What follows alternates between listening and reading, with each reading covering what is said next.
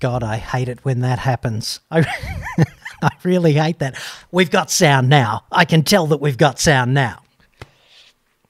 There's so many things to get wrong when you do this. You know, anything live, if it can possibly go wrong, and I mean in a radio studio, you wear the headphones, you've got a producer who's in the intercom in the ear every time you make a mistake. So there's all of that stuff. Anyway, I'm with you now, and hopefully you can hear me. Please let me know if you can't, and we'll get back into this. Now, what is it now? I did say 2:30, and I've detained you. I've wasted 11, nearly 12 minutes of your life pantomiming me talking to you about some shit that's important or other, and now we can do it for real. So isn't that uplifting? Anywho, what I want to talk to you about today, okay, is this whole business, and I've seen a few people fall into this trap. There's been 2 in the past week, and a few other people have sort of stood on the precipice of making this mistake, and I've kind of said, hey, did you know this? And they've kind of backed out of the deal at 100 miles an hour. So put yourself in this position, all right? How would you feel if you were looking for a car, you want to buy a reasonably affordable mainstream car, you haven't got all that much money to spend in the context of buying a car, okay? And you jump for, let's say, a Suzuki Swift Sport or a Toyota CHR, and you think, yes, good Japanese brands, fantastic, and you bring it home, you drive it around for a couple of days, and all of a sudden you need to refill your shiny new car. So if you do that and then you turn up at the servo and you open the fuel filler flap, wouldn't you be a little miffed if, you know, it swings open like this in slow-mo, like an action scene from a movie, like that, and you see the words, premium unleaded only? That would piss me off if I was unaware, because you know that for the duration of owning that car, or you should know for the duration of owning that car, that you are going to need to fill it with expensive fuel. And you've bought it perhaps on its reputation for not consuming very much fuel. You've bought it because it was an affordable purchase in the first place, and now you've got to tip this expensive fuel in it. Just so we're all on the same page here. In Australia, we use this thing called the RON rating, the Research Octane Number, and there are 4 different flavours of fuel. There's E10, which is kind of a substitute for number 2, which is 91. E10's got a slightly higher octane rating than 91, but I can't tell you exactly what it is because the 10 in the E10 stands for up to 10% ethanol. So the minimum octane rating of E10 is 91, but it could be as high as 93 or something. And then there's 95, so there's that. And then there's 98, and they're typically reserved for higher performance cars because you can tune an engine up by increasing the compression ratio to perform in a better way if the fuel is more tolerant of high compression than, say, 91 or E10. And that's why 95 and 98 exist. And it leads to problems like this, okay? Like, let's say you're Toyota or you're Suzuki and you make a vehicle that you think you're going to do a lot of selling of in Europe. So in Europe, the octane rating is 95. That's the minimum octane rating of their gasoline, okay? And it's much simpler, cheaper, whatever, for Suzuki or Toyota to get the European spec of that car and just bring it to Australia and not bother or not go to the expense of recalibrating that engine to cope with our 91, all right? So I suspect that's what's happened with the case of Suzuki Swift Sport and the other Suzuki with the turbocharged engine. See, Suzuki's got 2 turbocharged engines in the Swift. It's a 1-litre 3-cylinder or a 1.4-litre 4-cylinder, and they both demand 95 premium. And Toyota offers the CHR with a 4-cylinder 1.2-litre turbocharged engine, and it demands 95 as well.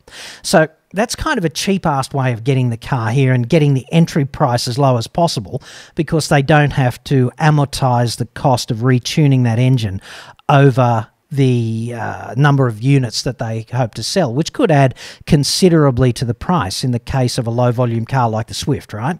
So there's all of that stuff to consider. So if I was you and I was looking for a new car, one of the things on my checklist would be what is the minimum octane rating of fuel that it requires, okay? And for a lot of people, you know, they make this choice to run their 91 compatible vehicle on 95 or 98, and that's absolutely fine. Okay, you can do that. It's a bit of a waste of money. The car's not going to go much better.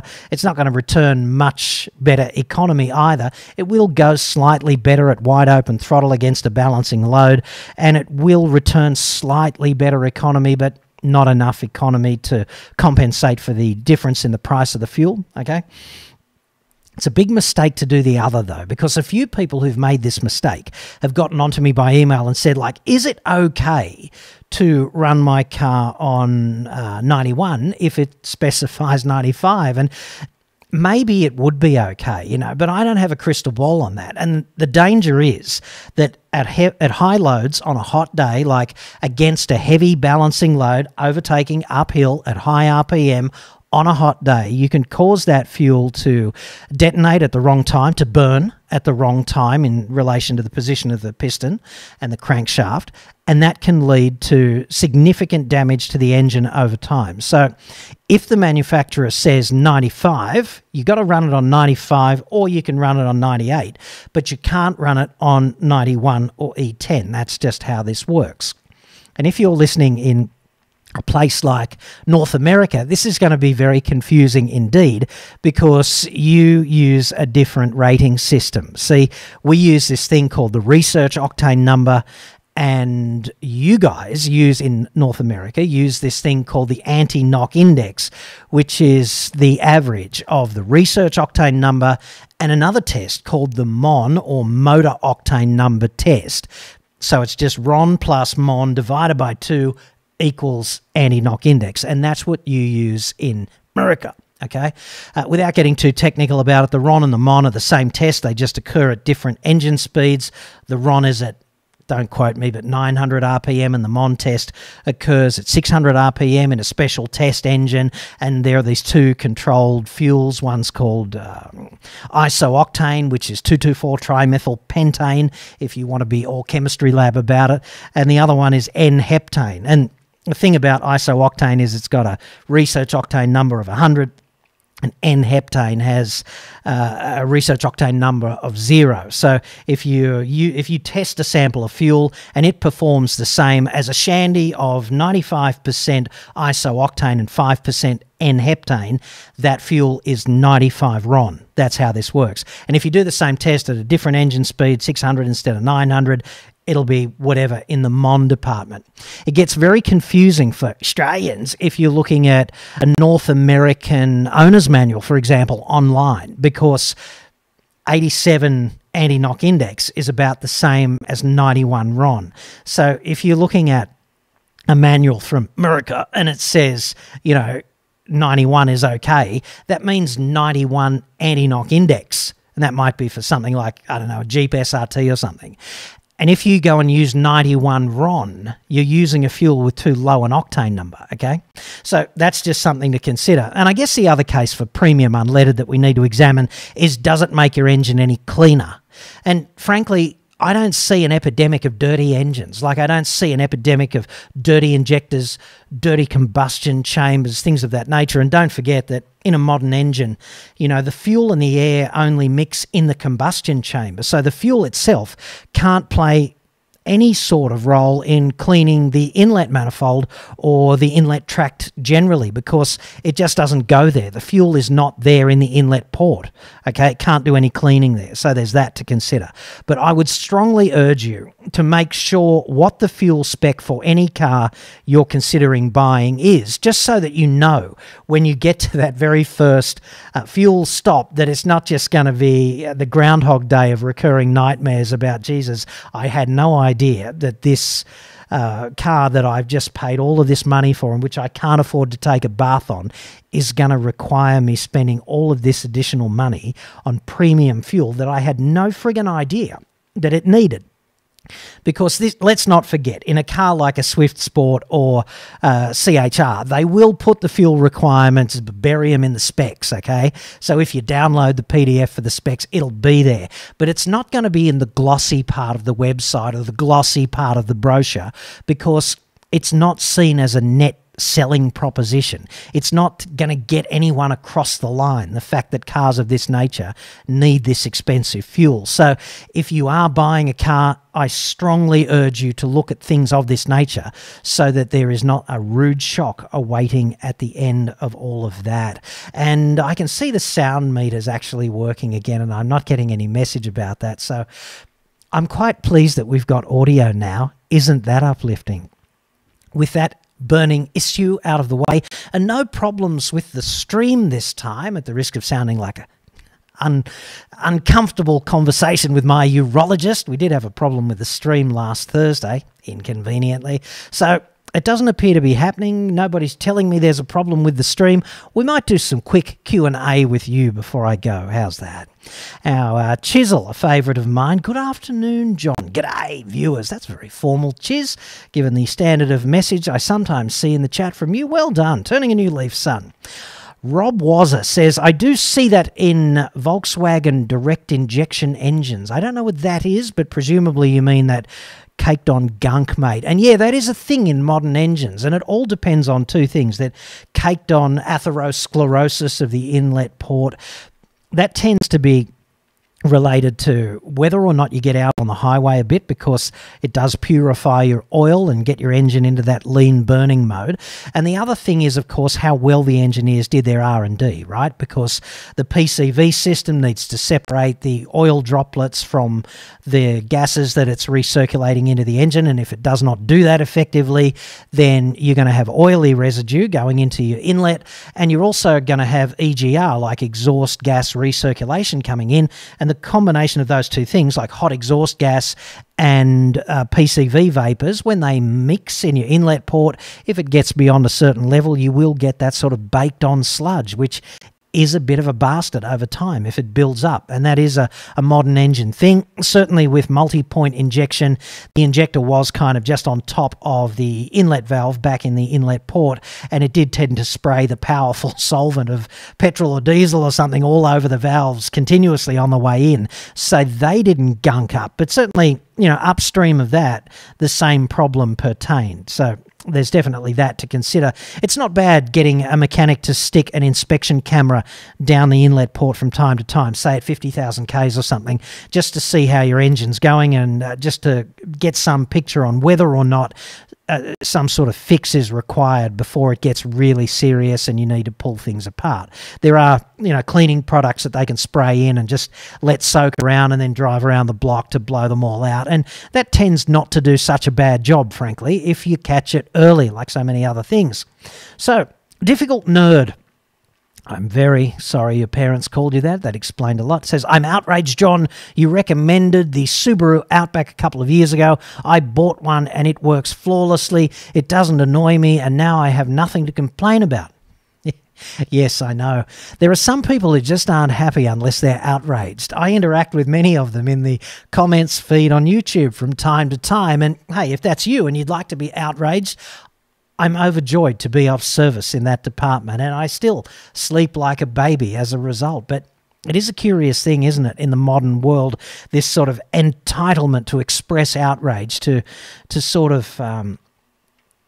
if you're offended, it's almost as if the world needs to know, and not only that, they need to apologise and then make some sort of repatriation. I'm not seeing it because, you know, offence is different to falling off a ladder, right? If you fall off a ladder, you can break your friggin' neck or get a brain injury. And if you're offended, that's as bad as it gets. Like, nothing else happens. Just if it launches you on a journey of personal inquiry, just to see, you know, how justified your beliefs were, why they were offended by some nut on YouTube like me who challenged them. Okay, if you believe and you know that there's a solid logical basis for belief in whatever, and someone challenges you, that's kind of trivial, isn't it? If you're offended, there must be a basis for that offence, and you might want to drill down into that, because it might be that your beliefs are bullshit. Just saying. You know, that's kind of how this works, certainly. So anyway, thanks for that,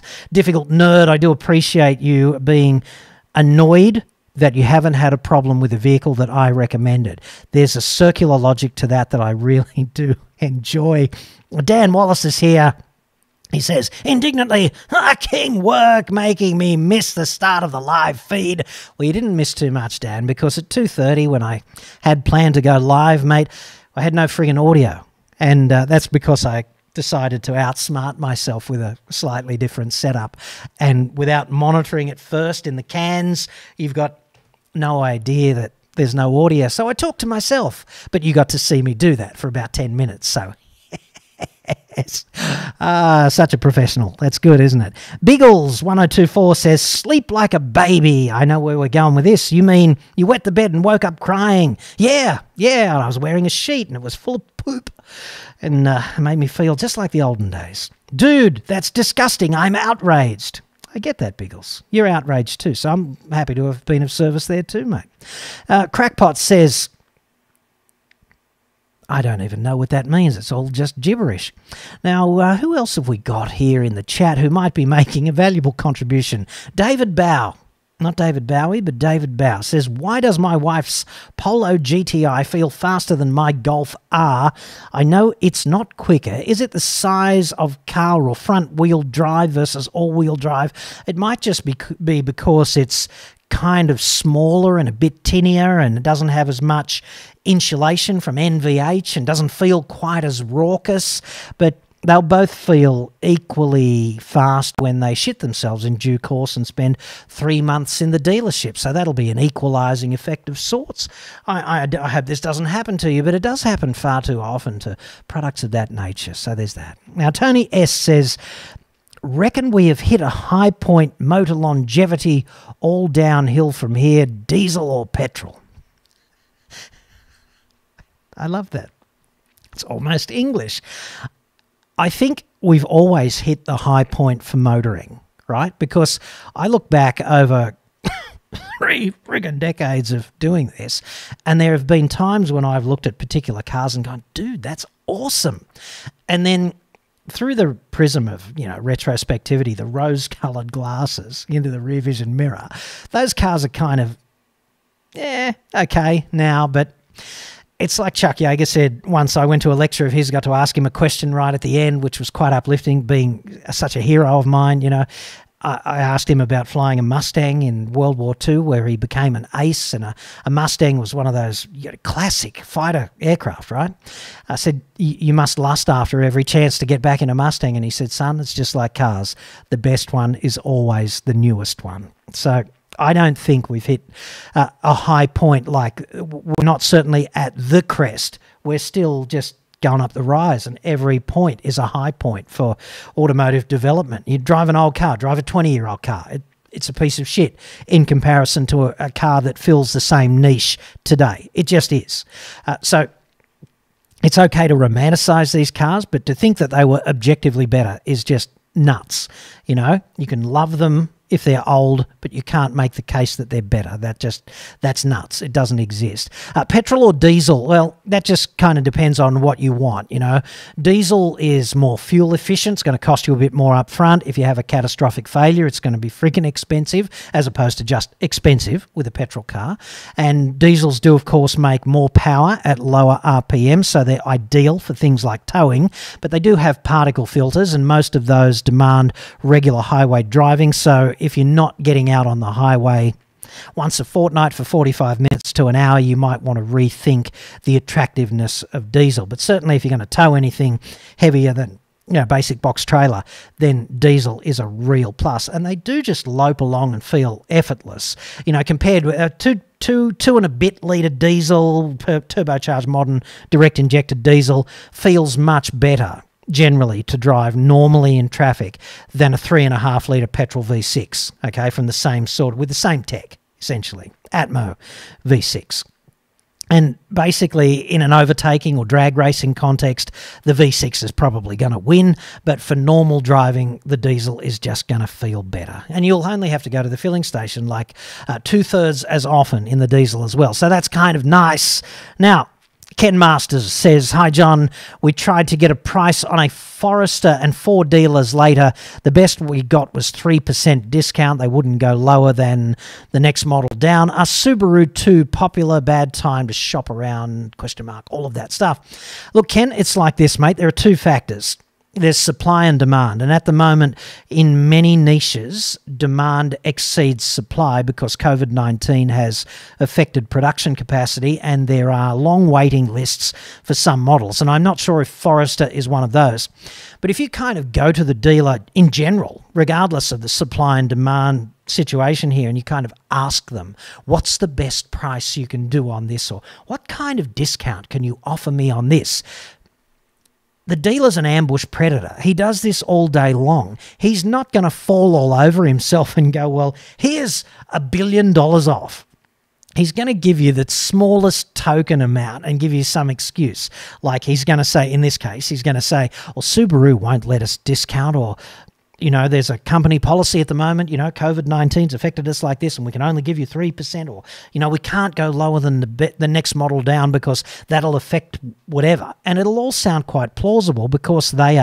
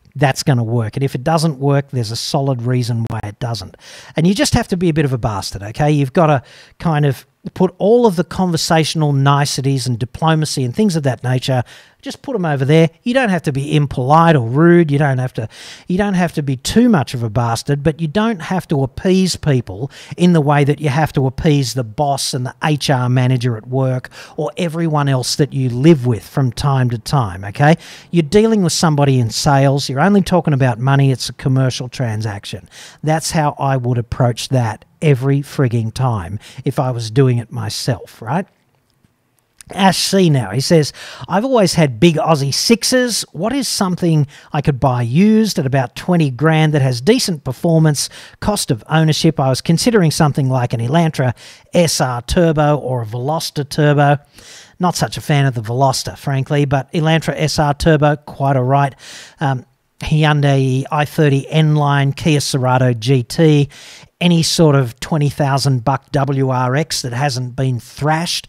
I'd want to get something like, I don't know, a 2015 WRX Premium CVT that's been some managing director's car, you know, someone with vestigial responsibility who hasn't just done, you know, endless track days and killed the brakes 57 times, right? Some sort of business dude's WRX, I'd be buying that. That'd be a nice car.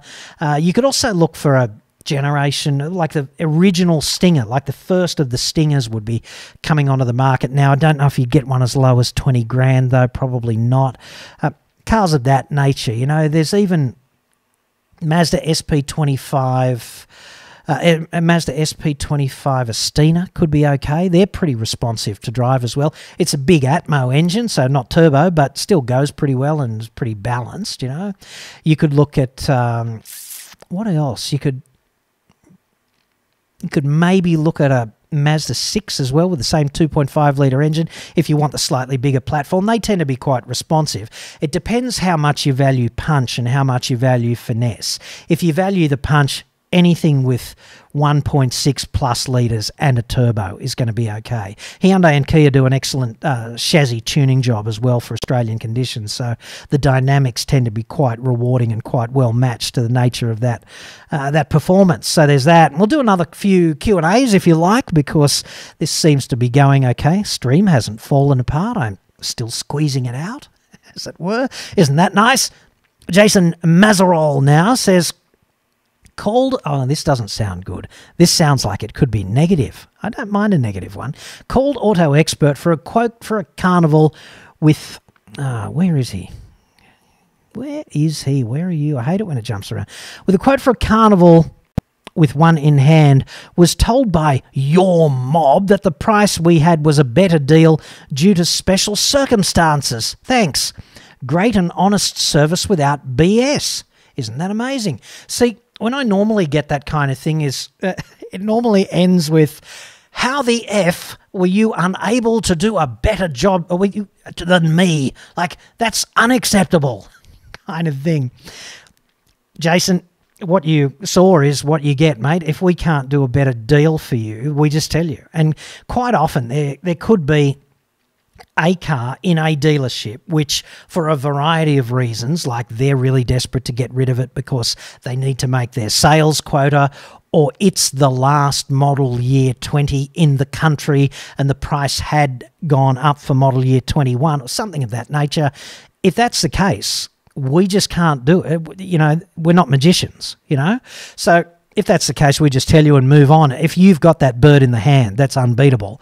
We'll just tell you to go for it, because there's no point bullshitting you about it. What are we going to do? Hold you up for 3 weeks and go, oh, mate, sorry, we can't beat the price? That's just nuts. It's quite a common occurrence. It doesn't happen all the time, but once or twice a week, I'll get someone communicate with me and say, you were unable to save me thousands. I was able to get $28,000 for this car, and you were only able to offer me $27,750. What the? That's often because the drive-away price is like 35 grand, dude. You know, you've already got a fantastic deal. And if you've got a fantastic deal, get the ink dry on the contract, because it could evaporate at any time. There's that about it as well. Ben Wintle now says, thanks for all your great advice. My pleasure, Ben. Thanks for being part of the live stream, mate. It's not much point doing it without you out there listening, and certainly not much point doing it when I've got the fader on microphone 1 down to 0 either, you know, because I'm clearing my throat just before I go live, but we can edit that out. So anyway, Ben goes, I'm looking to buying a new Ranger or D-Max, and your advice has already helped me in a great deal. Well, that's great, Ben. I'm glad, mate. I'm not so sure the new D-Max is a place I would go just yet. I've heard that there are extremely long waiting lists to supply that car, and I would also want to be absolutely certain that they've done the hair and makeup properly in R&D, and a few months on the road, let other people be the guinea pigs there. That'd be okay. I mean, range is a done deal. You know what you're going to get. That 3.2 litre 5-cylinder diesel is pretty strong. You know, the powertrain's okay. I think all of the reports about failures of the transmission there, I think that's a little bit overblown in the market, and I'm not sure what the circumstances were for the few failures that did occur, but I think range is quite robust at the moment. And, you know, if you take your vehicle off-road and you retune the engine and you abuse the shit out of it, then if the transmission dies, it's hardly the transmission's fault, I'd suggest. Or you tow a 4-ton caravan when the limit is kind of 3.5, and a prudent limit would be 2.5 to 3. So there's that to consider as well, right? So I'm not so sure about the 2-litre twin-turbo Ranger with the 10-speed.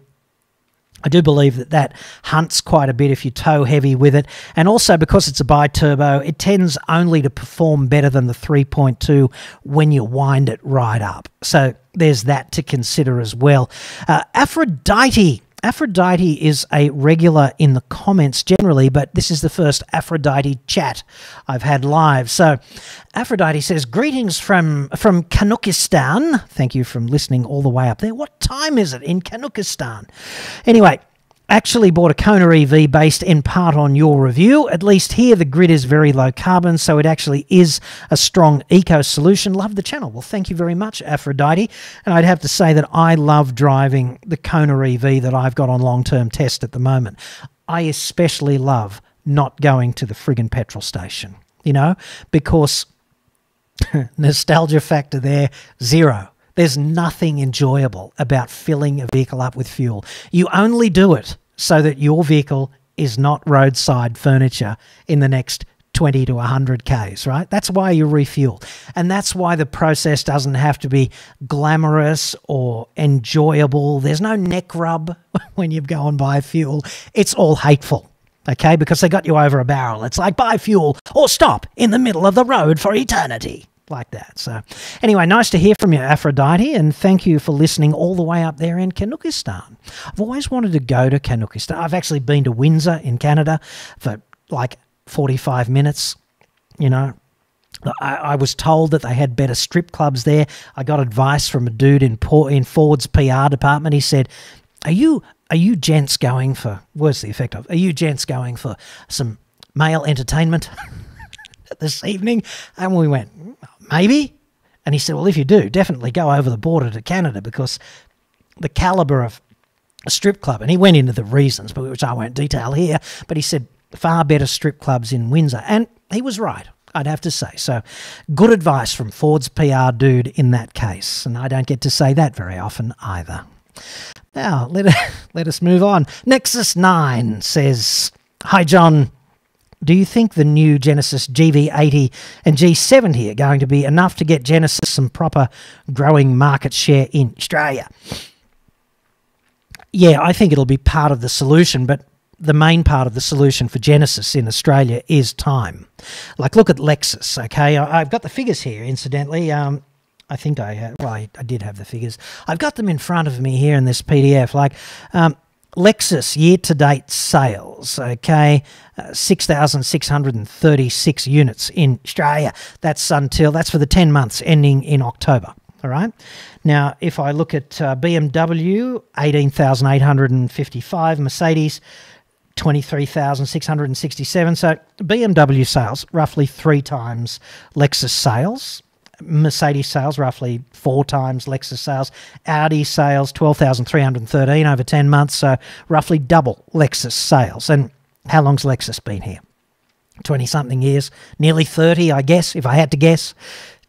Billions of dollars worth of investment to be 1/2 of Audi, 1/3 of BMW, 1/4 of Mercedes-Benz. Genesis has been here for a little while, but it's only been a toe in the water exercise. It's only been its own brand for a tiny amount of time. Frankly, I've driven the GV80. I drove it about a week ago now. I think it was Wednesday of last week, but I only got to drive it for about 15 kilometres. I drove the 3.5 twin-turbo version. Very nice indeed. Not the top spec. Pretty comfortable, very chunky wheel. It felt like a luxury SUV, which is to say it didn't ride real harsh like a BMW X5M or something. It didn't crash over bumps. It wasn't wallowy. It was just Goldilocks tune for luxury, right? And the engine and automatic transmission, the powertrain was up to getting you around, loping along. It got up and went reasonably well when you expected it to go fast. It went fast enough without, you know, ripping your head off. So all up, it was just a nice-ish proposition. It certainly fits into the luxury space. I'd put it up against an X5 that costs 20 grand more, and just see how you felt about that. That'd be interesting. The main solution for Genesis getting market share is going to be time. It's going to be decent products with time. Now, the G70 is essentially just like luxury Stinger. You know what I mean? So sporty, luxury, Stinger-esque thing. It's going to be okay as well, but that's not going to be enough to get Genesis to critical mass by the end of this year or by the end of next year.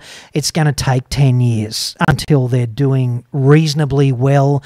It's probably going to take a decade until they make money, and then it's probably going to take another decade to take the fight to Lexus, BMW, Audi, and Mercedes-Benz, because you're just going to have to get people away from those brands, and these are people who are going to have to be prepared to spend $70, $80, $90, $100, $110,000 on a brand that doesn't have very much traction in the marketplace but promises to be okay. So that's kind of where, that's as nice as I can be about Genesis. You know, if you buy it now, if you buy a Genesis today, you'll probably get a very nice car, and it's kind of also a mad experiment in how quickly that brand can evolve and cut through into the market to challenge the established 4 or the established 3.5, because let's face it, Lexus is at best half a challenger, and it's taken 20-something years to get it there. So it's a pretty hard road to hoe,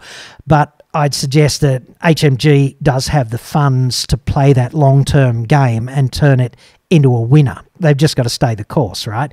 And that means they're going to have to be consistent in the boardroom. And when you look at events that happen outside one's control, like, for example, the global financial crisis and its effect on this and that in the car industry, anything can happen to Genesis, right? But at the moment, it's looking good, and it's very easy for them to double, triple, quadruple their sales and issue all kinds of releases like that in the future, because they're operating off such a small base at the moment. So just do a few more of these if you're happy to keep going. I've got plenty of time, more or less. Adam Smith now, he says, if you've bought a brand new Volvo, shitbox, you're right, and it proves to be problematic in the first year, at which point do you admit defeat and buy something more sensible?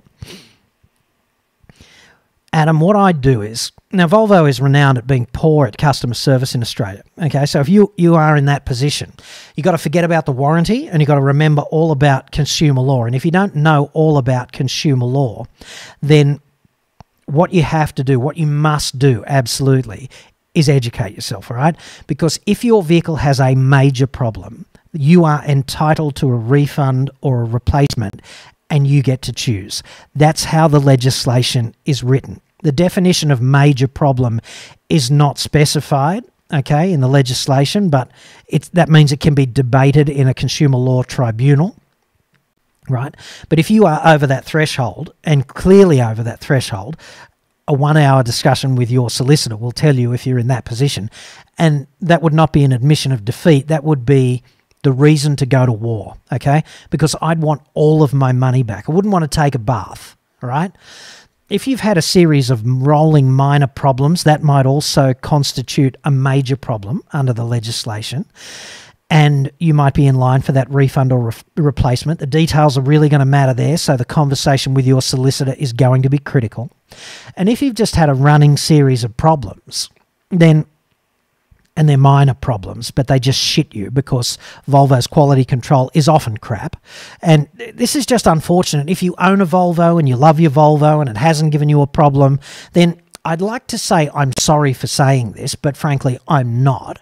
You know, my heart goes out to the people like Adam here who are affected by these kinds of problems. You know, what you've got to do is advocate for your own self-interest. So, You know, get the dealer to fix the friggin' thing. And if they're not prepared to fix it, get head office to provide technical support to the dealer. Because one of the things about these small brands like Volvo, I mean, look at Volvo, right? I'll just have a look at Volvo car. They've sold 5,994 cars in the first 10 months, so 6,000. Toyota has sold 158,000 cars. Hyundai sold 51,000 cars. Mazda's sold 68,000 cars. You know, even MG, Chinese MG, has sold 11,308 cars. Volvo's been here forever, and the best they can do is 6,000. Like, come on, they're nowhere. They've been nowhere for decades.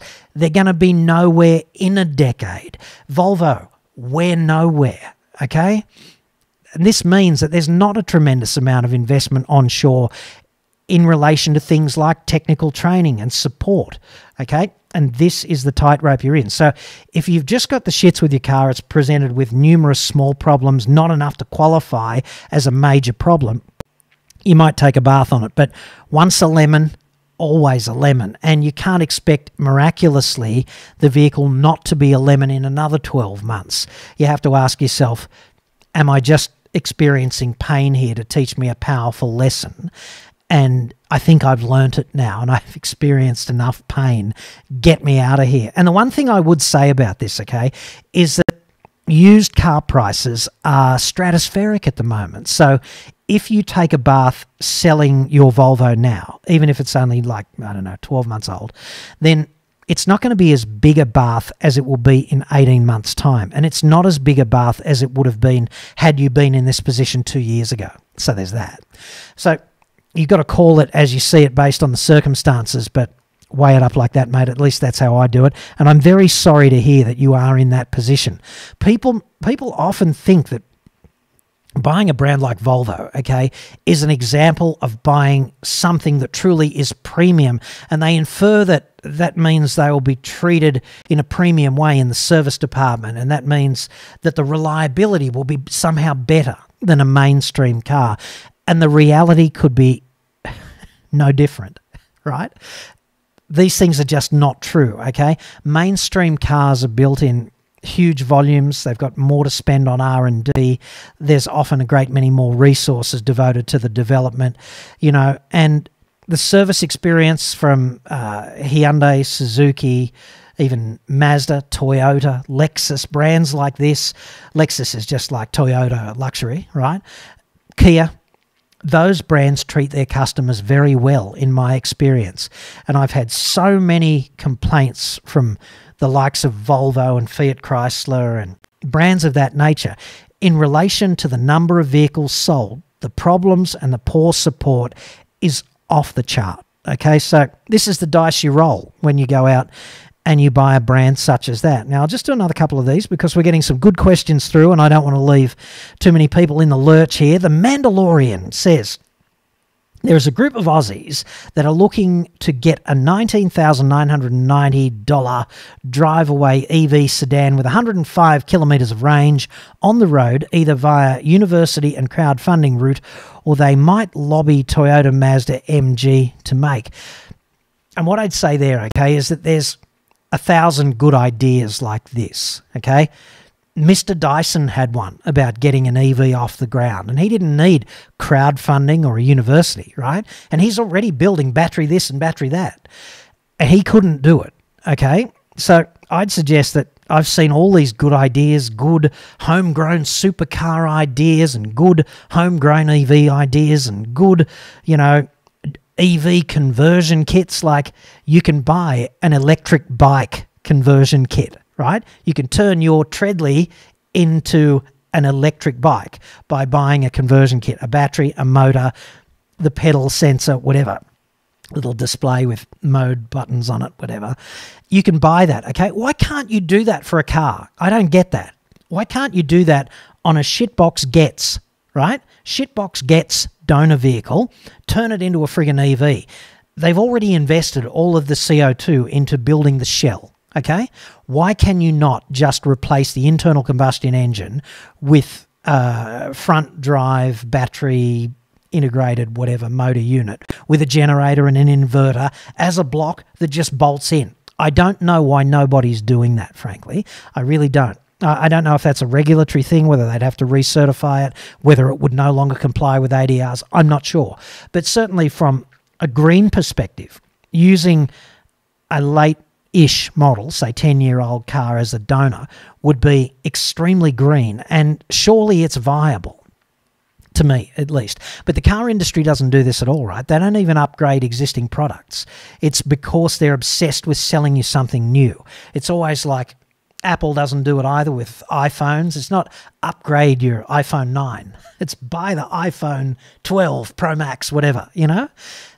It's got to be that. Otherwise, they go out the back door. It's always buy the next big thing. And my take on all of these green EV type concepts is that we cannot consume our way to a greener future. If the green thing is something that motivates you, then buying an EV is kind of indefensible when you look at the life cycle analysis. And yet, every second web page from car makers about battery-powered cars talks about them being green. It doesn't talk about air pollution in our cities, which is a major consideration. It doesn't talk about energy security for the nation, which is also major. These are the two reasons why I really like EVs as a concept. And they're okay to drive, you know, they're okay. They're not as good as a similar priced petrol car, right? Like, I'd have more fun buying the right $70,000 petrol car than I would driving a Kona EV. But a Kona EV is nice to drive, and it doesn't pollute the city, and it helps with energy security for the nation. So there's that. One more, I think. Let's do Motoring Box. Motoring Box says, I agree. I'm not sure what with at the moment. Let's find out. I agree. Imagine a kit designed to bolt up to popular car models. Obvious choice, Toyota Corolla or Yaris. There's so many on the road. Easy to find a donor. You know, spin the motor at 750 RPM for idle, and the rest of the car should function as usual. Yeah, there's a lot of merit in the EV conversion kit if you can get the component parts right and train up the installers so that we don't have, like, cars catching fire all over town, because that would be a thing. You know, the batteries do store rather a lot of energy, not a lot of energy in comparison to a tank full of liquid fuel, but still more than enough to hurt yourself or somebody else. So there's that. We need to make them crash-worthy. We need to make them durable. They'd need a cooling system that bolted up. But hey, the donor vehicle's already got a radiator. Am I right? So it needs a computer to control all of this stuff, and you need to rip out all of the ICE stuff and then just bolt in a conversion kit. And to me, that just doesn't seem that difficult. Maybe I'm missing something. I'm not sure. ATX CVPI, which is an interesting name, says, Rich Rebuilds is converting the least reliable used car to electric. I'm talking about the dreaded Mini Cooper S 1.6 supercharged. It's a DC motor setup. See, this is interesting. I'd love to see a conversion kit get traction, because if you could spend, I don't know, 5 to 10 grand on a conversion kit and 5 to 10 grand on a donor car, that's looking pretty viable. And it's not looking too cheap-assed either, frankly. So love to know what you think about all of that. Now, I got to go because it's nearly 3:30. Sorry about botching the first bit of that preemptive live stream roughly an hour ago. How amateur of me. Oops-a-daisy. Now, do join me tomorrow night at 8:30 Sydney time when we'll do Q&A with you for an hour. I promise to have the sound up. I'm going to get a piece of fluoro gaffer tape right now, and henceforth I will check the audio like a proper seasoned media professional when I initially go live. So anyway, that's one of the cool things about, you know, streaming live on YouTube, right? Warts and all. And if you fuck it up, hey, you got to own it. And I certainly did that at the commencement of that earlier one. Heart on my sleeve. Sorry about that. Sorry if that mucked you around. Didn't mean to do it. I'm only human, sometimes even less. I'll see you tomorrow night at 8:30. Thanks for joining me.